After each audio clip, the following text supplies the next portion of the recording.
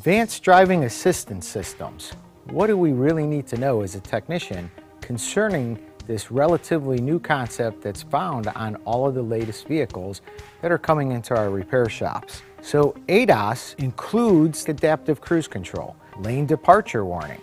That's something that will go ahead and alert the driver anytime that anytime the computer systems think that the car is leaving its lane without having a turn signal on. Night vision and adaptive headlights, blind spot detection, rear collision warning. These are just some of the different modules and some of the different features that ADAS has incorporated to make the vehicles of today safer for the consumers that are driving it. Well, how do they accomplish all this?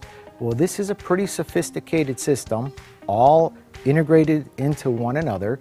It all goes across data bus lines of communications, and we have stuff like radar sensors, we have LiDAR sensors, front cameras, rear cameras, we have surround view satellite cameras, we have driver monitoring cameras, we also have automated driving systems. So with all of these different types of components that are found on today's vehicles, you're 100% correct in thinking, do these require any kind of maintenance?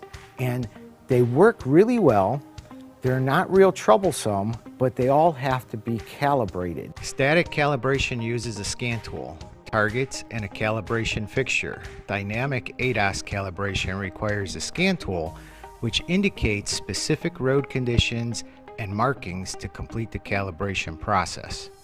It's all calibrated based off of finding the center line of the front of the vehicle.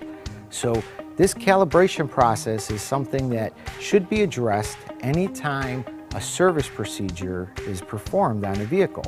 If the vehicle is in an accident, that's a no-brainer.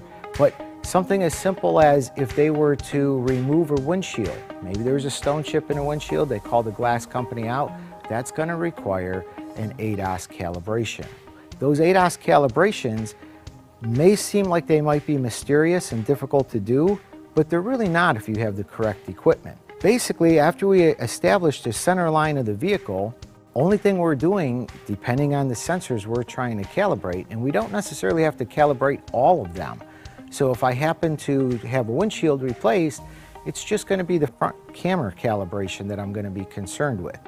It's always going to be safe practice to do a state of health check first so we know what's going on with the system.